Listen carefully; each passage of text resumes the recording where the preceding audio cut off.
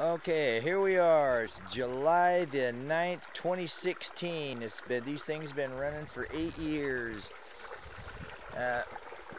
Here's the little plug I put in the side right here to drain the water out. I take that out in the winter time, and these caps I replace right here. I screw these caps on. That's what shuts them off in the winter time. In summertime now, I leave it running all the time.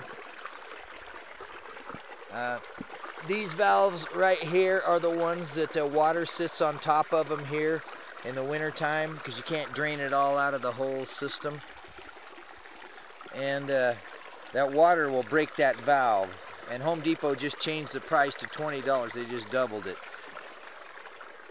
But here, I'm going to show you how I did this. Okay, here's the bottom of one of these valves. Okay, you can see the lead weights in here. There's not very good lighting out here. You can see the lead weights. That's a 1/2-inch stainless steel valve stem hanging on the bottom. It goes through the valve.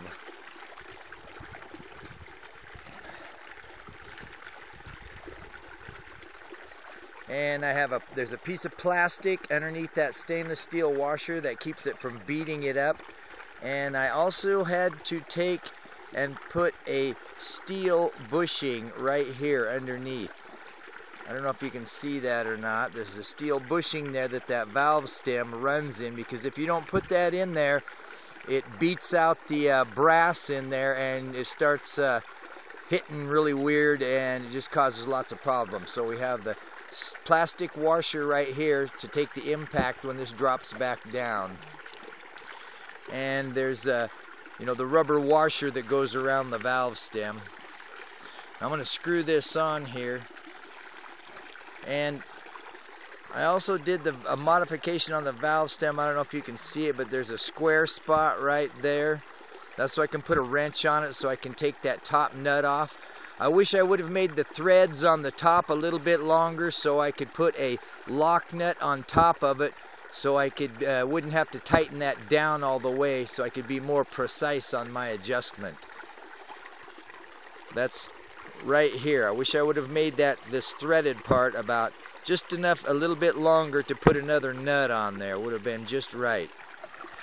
Okay, we'll screw this on there.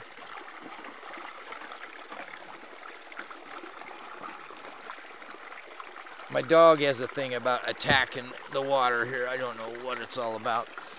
Okay. And then I take and I screw this on if I can keep from getting water all over the place.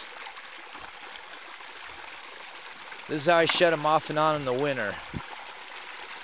These were check valves that I put in there, but I took the check out of there because I used to screw this cap off here in the wintertime and poke my finger up into there to open up the valve to drain the water off the top of this. But you can't always get all the water, so it turned out a lot easier to put one screw in right here.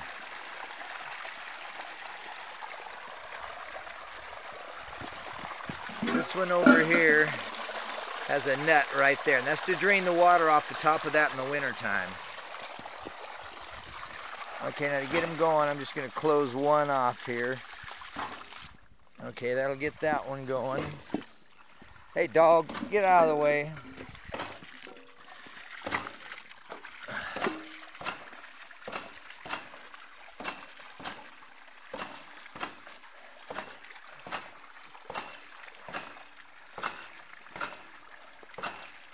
Dog, knock it off.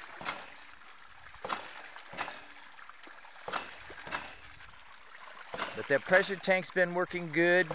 I changed the line to all steel. We'll walk over here. Since I went to the steel drive lines, it caused some type of a weird problem. The valve would shut down. And this is all steel now. The whole thing.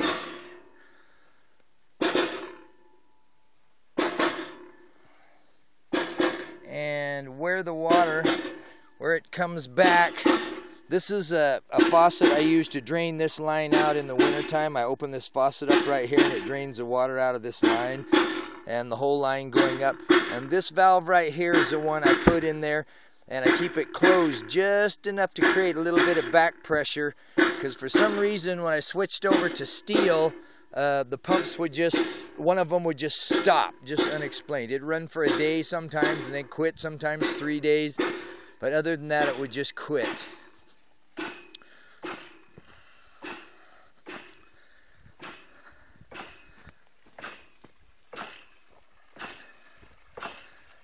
But I don't run those funny little stainless caps on top anymore either.